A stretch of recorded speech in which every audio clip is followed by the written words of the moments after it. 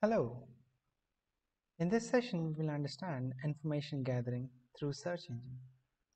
Earlier in this session, we had discussed about how we can gather information about a public company. You can gather those information about any specific company and its technology from Whois and netcraft.com.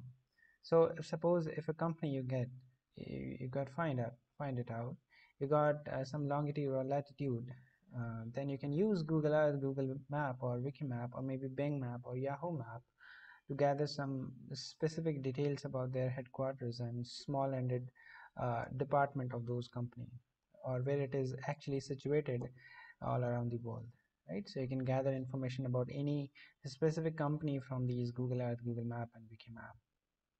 Suppose if you are interested in some person and like a target, and you are interested to find it out, you want to know more about that person, you can use these online services like privatize.com, searchnow.com, publicbackgroundchecks.com, intellius.com, 4111.com, peoplefinders.com.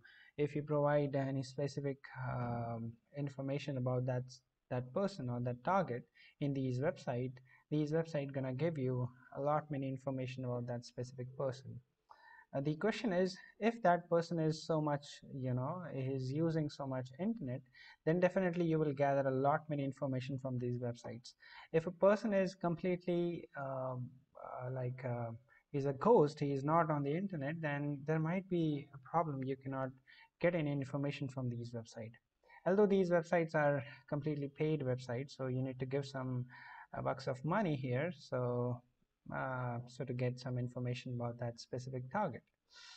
Next is, if you can gather information from these job sites. You see, the job sites are more vulnerable because they have plethora of information about any specific company or the individual.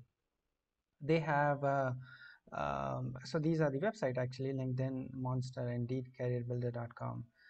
Basically, in those job portals, you are leveraging some information about you and the previous company you are working with. So you can give some information about the previous company, its hardware information, their software information in which the company is working precisely. You can also give information about your specific part, like date of birth, like the salary information, the technology you are interested in, and stuff like that. You are leveraging that information in these job sites. You also sometimes leveraging your personal information, such as your email address, phone number, and your address in the resume part. So if your resume or if your resume is not like secured and publicly open to anyone, then anyone can see the address, your phone number, and different other things. So this is like more vulnerable to any other. Next thing is, you can gather information from these financial services such as google.com/finance and finance.yahoo.com. If your target is pretty much interested in financial services, you can look after these websites, right?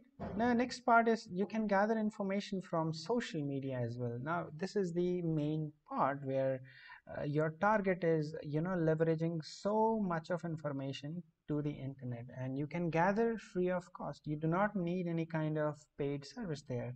So such as social media such as Twitter, Facebook, LinkedIn, there are many actually.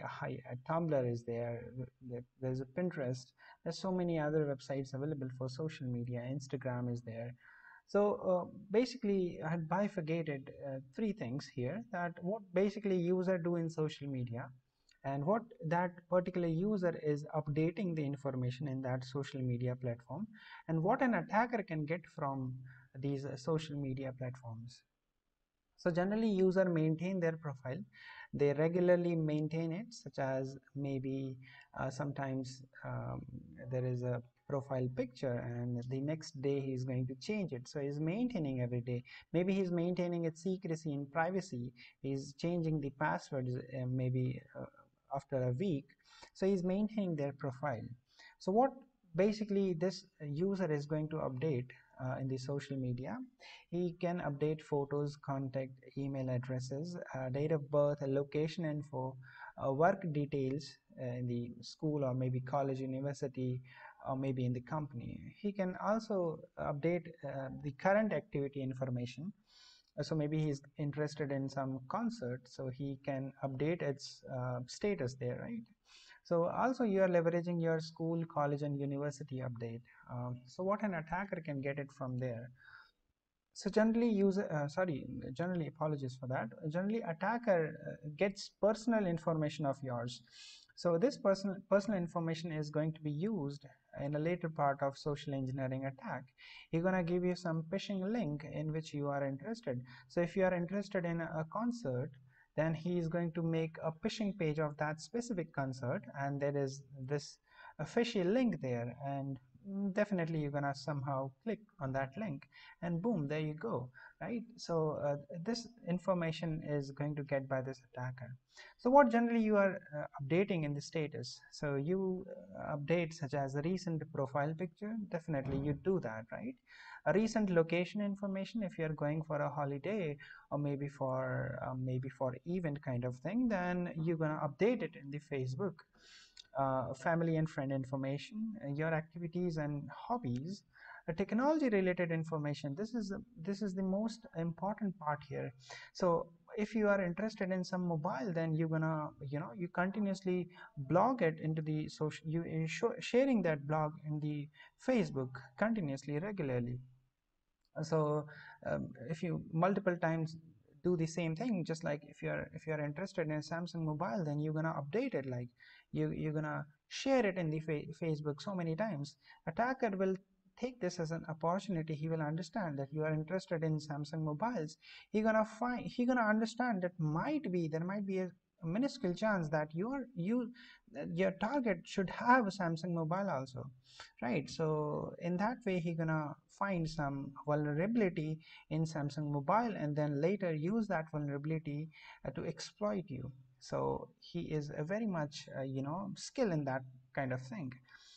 So what attacker can get, he can get target current location, wherever you are going, you are updating it, a nature of business, what kind of person you are, the technology relevant information, just like I told you.